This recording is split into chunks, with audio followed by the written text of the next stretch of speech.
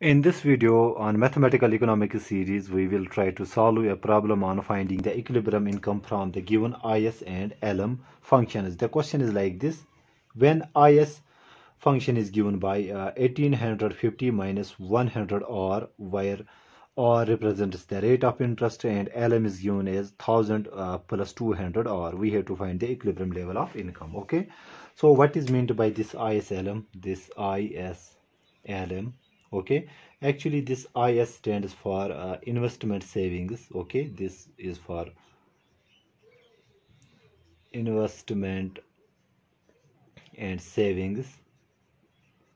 Okay, and this LM denotes, L denotes the liquidity,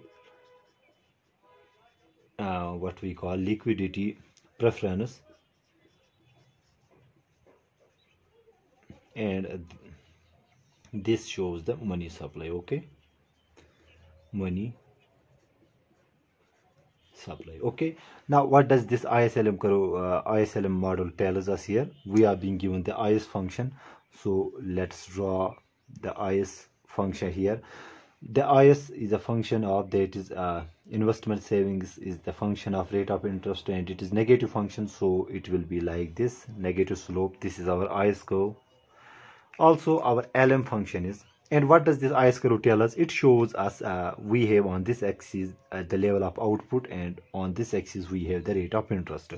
This IS curve, this every point on this IS curve shows a different combination of rate of interest and income, okay, what we call the GDP, at which our savings is equal to investment. Okay, so this shows every point on this IS curve shows different combination of rate of interest. Let us say we have R1, Y1 is one combination. Similarly, we have another R2, Y2. Okay, so actually it shows different combinations of rate of interest and level of income, where our savings is equal to investment. Okay, this is the meaning of IS curve. Similarly, we have LM curve.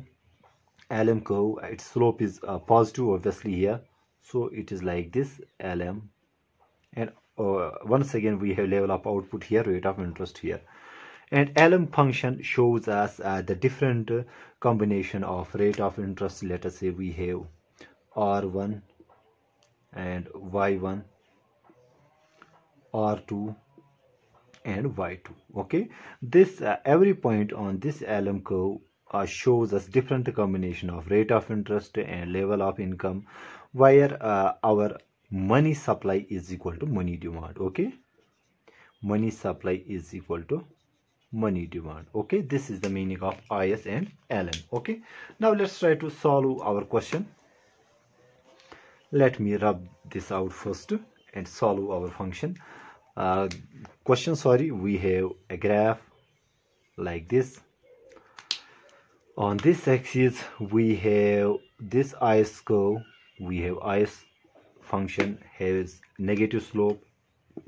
Also we have LM function having positive slope, LM function. Okay, and this shows us the GDP, or I will write it as GDP, and this actually shows us rate of interest. Okay, now ISLM, equilibrium level of income, will be achieved when the IS and LM curves will intersect. We have to find this very level of income, so we need to find the equilibrium level of income here in this case. Okay, so what is our IS curve? We can write this this IS curve. Our IS curve is given by, that is y is equal to 1850 minus 100R, because it shows different level of income and rate of interest.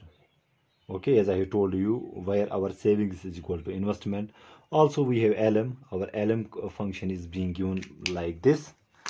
LM function is 1000 plus 200R. Okay, obviously this is LM, sorry, so LM is given by this very equation. Okay, and we have positive slope here, we have negative slope in this equation. Now at equilibrium,